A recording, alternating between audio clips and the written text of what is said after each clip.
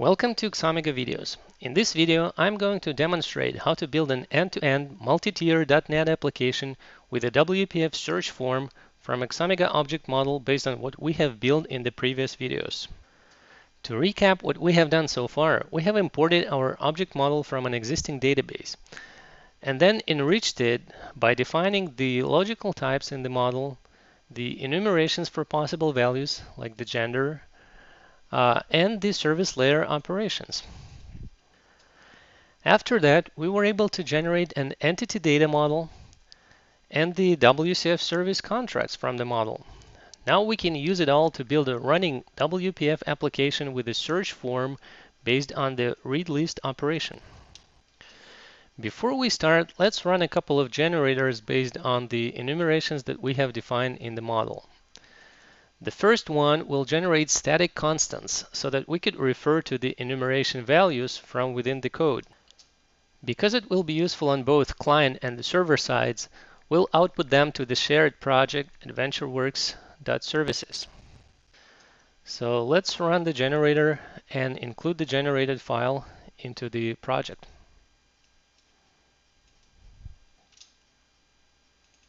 And here are the generated constants. The second generator assembles all enumerations into a simple XML file, which can be loaded at runtime to supply all enumeration values with their descriptions and any additional properties. Let's also include the generated file enumerations.xml into the project, which looks like this, and we'll embed it into the application by selecting the Build Action Embedded resource. The form we're going to build will display a list of employees and will allow searching them by certain criteria. This will be based on the ReadList operation of the employee object. So let's take a closer look at this operation. As an input, it takes a number of search criteria coupled with the corresponding operator. The logical type operator is actually defined in the framework and is represented by one of the predefined values based on the criteria type. As you can see, the last name doesn't have an operator, which implies the equals operator.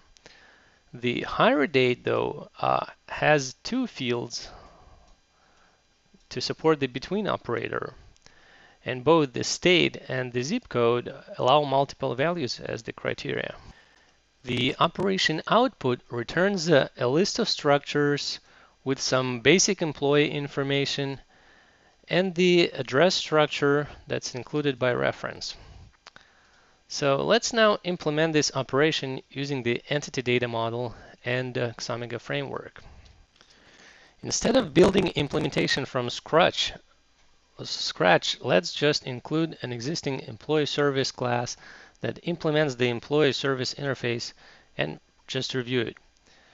It extends the base Xomega class for all the services that are entity-based. As a template parameter, it uses the AdventureWorks entities object context that is generated from our entity model and is exposed from the base class to allow running the LINQ queries using the LINQ to entities. So as you can see, our ReadList operation just builds a LINQ query to return a list of employees in the right format. It also checks each operator if it's not null and the value of the operator to add the where clause to the LINQ query. Note also that it's using the generated constants that we did before.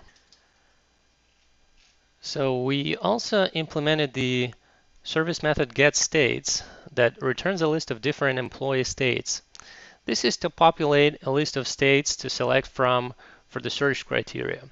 We will show you later how to use it with the Xomega Framework. Keep in mind that the service methods can be implemented in many different ways, and you're not limited to using Xomega Framework or LINQ to entities. This is just an illustration of one of the implementations. The next thing we want to do is to generate Xomega Framework data objects, which our form will be bound to. Oh, we need one object for the criteria panel and one object for each row in the results grid. We can declare these objects in the model by defining their class names in the config section of the corresponding operation structure. So the employee criteria in the input and the employee row object in the output. As a matter of fact, these config sections and the data objects have been already added to our model when we ran the model CRUD operations generator. To generate the data objects, let's add a new project to our solution, and we'll call it the AdventureWorks.client.objects. Let's click OK. All right. Let's add the references to our AdventureWorks.services and the Xomega Framework, like this. And let's also make sure that our Xomega data object generator outputs to the new project. Let's run the generator and take a look at the generated files. We reload the project.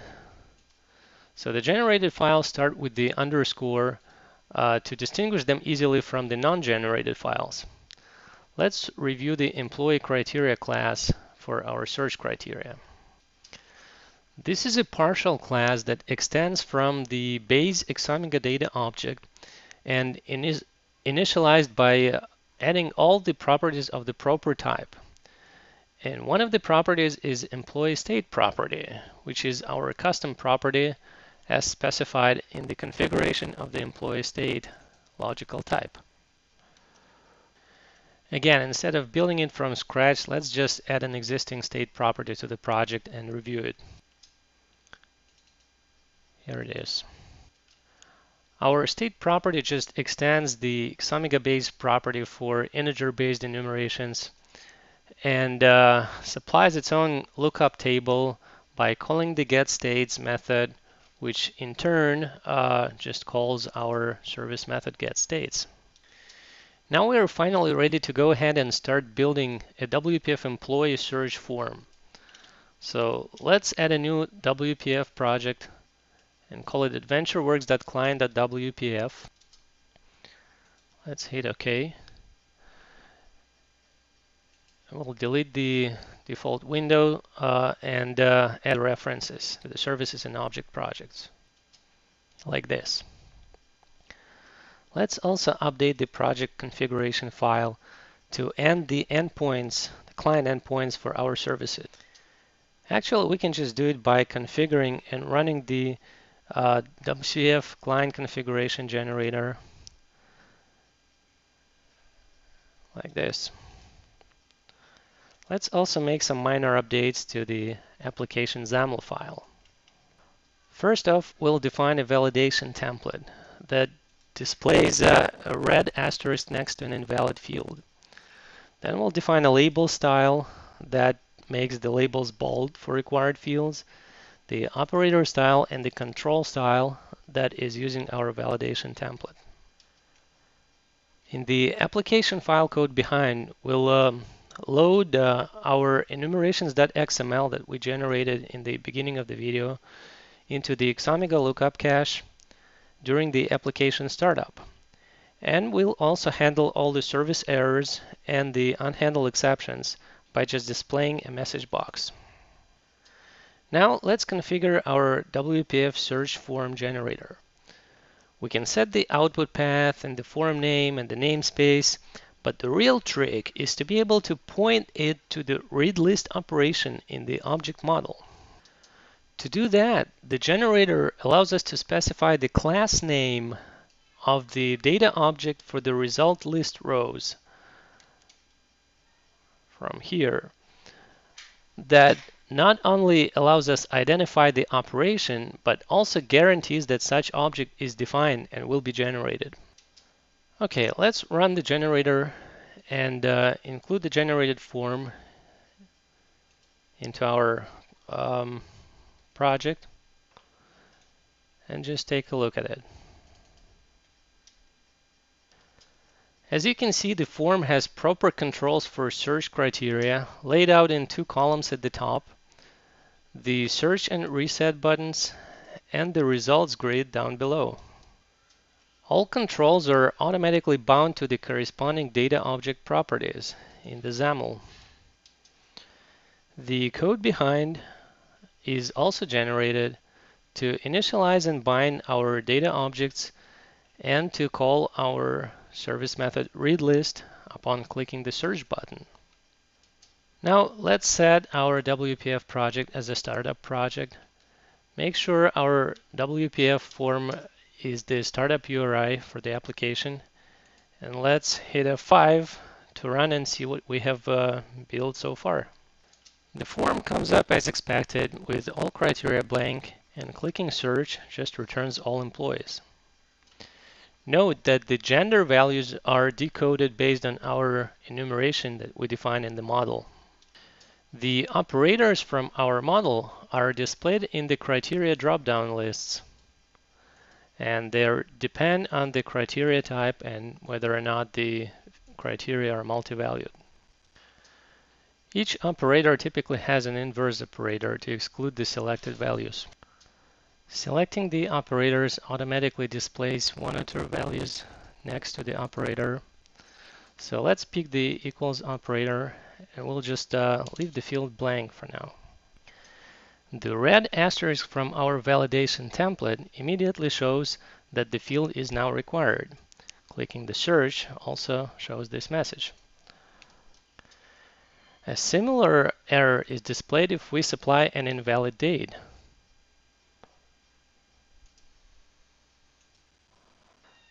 Let's make it July 1st of the 2001.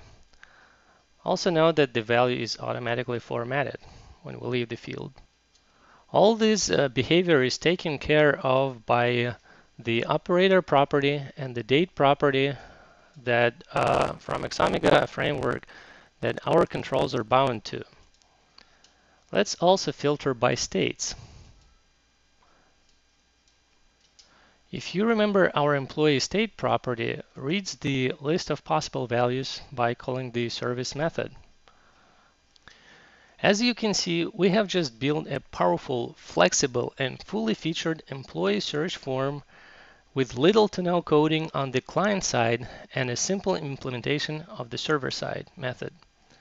Yeah, it's that easy.